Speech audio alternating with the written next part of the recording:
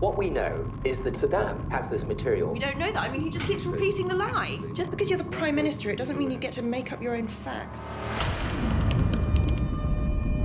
Someone in this building has betrayed their country. If you are found to have withheld information, you will be charged with a breach of the Official Secrets Act. Catherine Gunn, who do you think might have leaked the Koza email? I've got something you need to see. Who brought you this? Friend? Be careful. If this is real, you could go to jail just for having it in your possession. You're a spy. You work for the British government. No, I work for the British people. I do not collect information so that the government can lie to the British people. Intelligence may be being manipulated to take this country to war.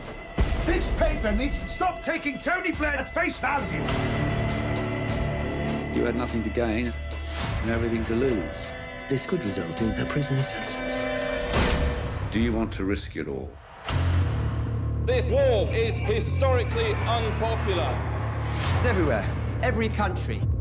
Biggest demonstration in human history. If we do not go public, We would be conceding that no one can ever tell the people when their government is lying. What he did, it was extraordinary. The war is illegal. The public is entitled to know why. My motive was to stop a war and save lives. I have to tell the truth.